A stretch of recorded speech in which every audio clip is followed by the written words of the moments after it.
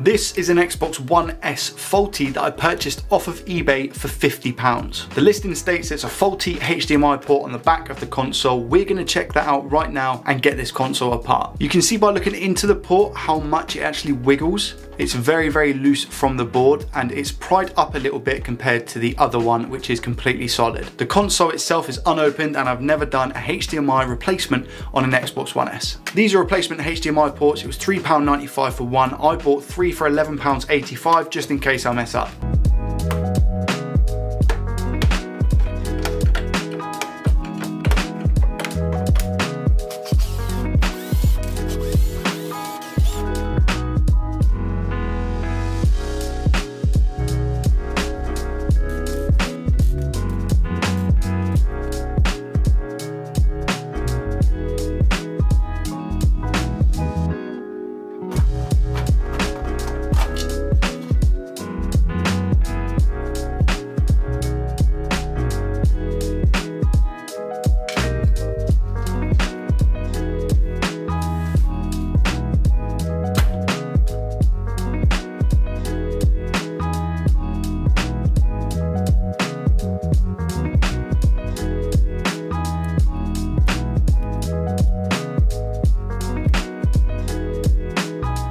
I've now managed to get most of the dust off this board, so it looks a lot better. It's in good enough condition to get it under the scope and check out exactly what's going on with this HDMI port. Let's get this board under the scope and see what's going on. What I want to know first off is if the pads are ripped or whether the port has just come loose. It looks like all the pads are still intact, which to me is amazing and doesn't really make sense. Our first job is probably going to be to remove the port. We should definitely get that off and just tidy up the area around it. I've not done a port replacement for a HDMI, I don't think, on any console yet. So again, massive first for a Joey Does Tech video. I'm really looking forward to it. I think the way I'm going to tackle this is to apply low melt solder on each of the holding pins, just to bring the temperature of the solder down, and then we should be able to get it off. I don't need to put any on the front because obviously these are all done in anyways, so this is just going to fall off, and then we can have a look at the real damage in a second. I'll be applying a little bit of flux to both of these joints here. I've got my low melt solder here as well. It's pretty thick stuff, but it does the job. Almost forgot I have a new fume extractor as well, so we're getting that on. £40 from Amazon. I'll leave the link in the description.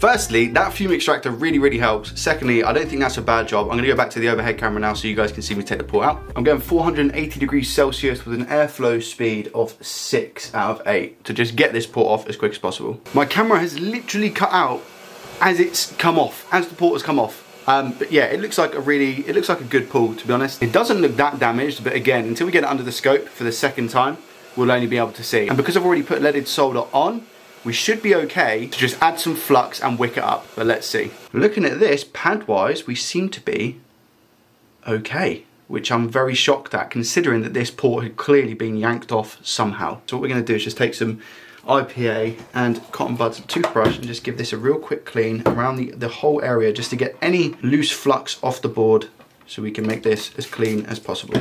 After cleaning, you can clearly see that we are, in fact, missing a pad, and that's the end one, which seems to go down here. I might be able to just run a jumper wire from here to around about here and then use some conformal coating this side and this side just to secure it in place.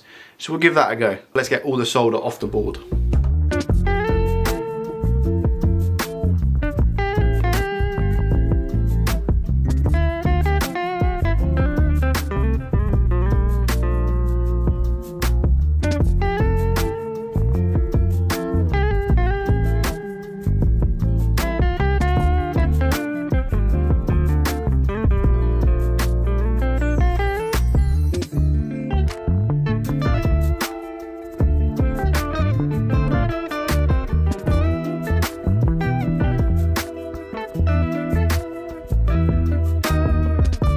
So this is the back of the port, which I think looks pretty tidy in my opinion. I'm really happy with that. And then the front, I think equally as happy, to be honest, except for that little mark there. This little mark here, I'm not massively happy with, because it would have been really clean if it wasn't for that. Obviously the rip tracer, I can't do much about that, but now I'm gonna take some copper wire and I'm just gonna solder it onto here and then put it around about here, and then I'm just gonna put a dab, the tiniest amount of conformal coating here. Hopefully will be good.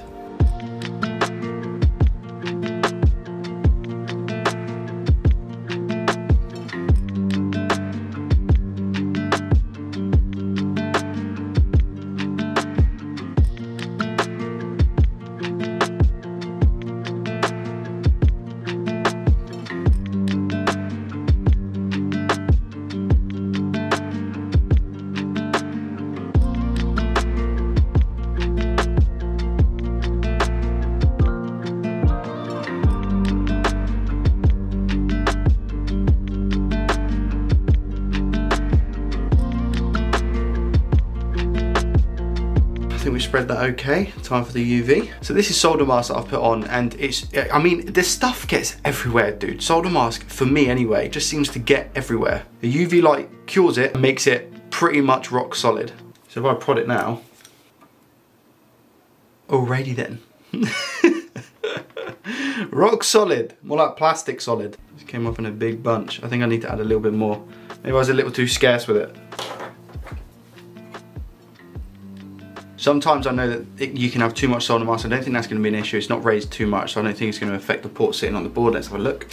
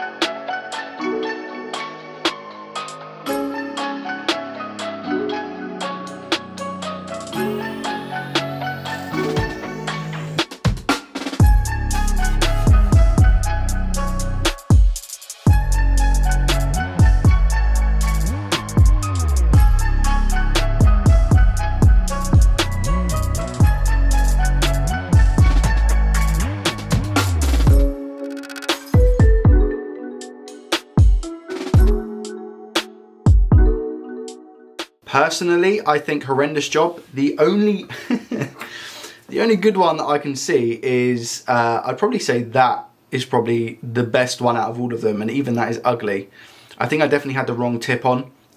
This seems to be solid-ish. I'm gonna tack this down with so much conformal coating afterwards. I just wanna make sure that it actually works. So I'm gonna now just nudge every pin, just using these tweezers to make sure. This one's obviously gonna, oh no, it doesn't move, that's okay. That's okay, that's okay. They all seem soldered to some extent, which is good. I think there's a little bit of like flux here. That's not bridge solder, but it doesn't look to be any bridges underneath. Looks fine. I think this bit is the most satisfying for me personally, and that's just filling in the ground holes, man. I don't know why I don't know why I love it so much. So the same for these two over here as well, so I just need to fill these in.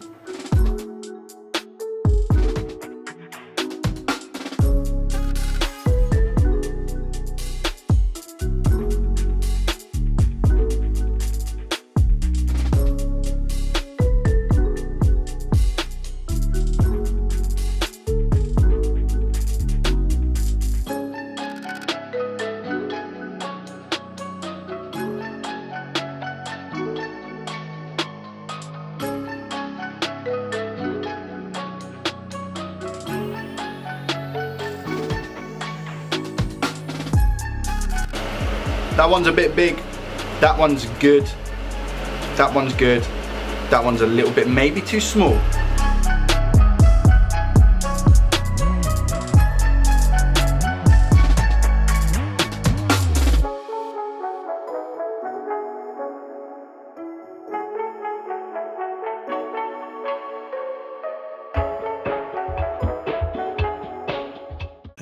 That seems a lot better.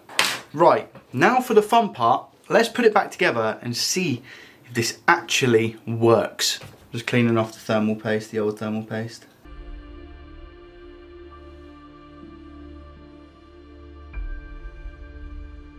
Very nervous right now. I'm just plugging in the HDMI. This HDMI is actually connected to a capture card, so hopefully you guys are going to be able to see on the screen. I'm just about to connect it now. HDMI cable's in, console's not on. I'm turning it on now. Wish me luck, come on guys. I also don't know if there's any other faults with this console because they weren't able to tell.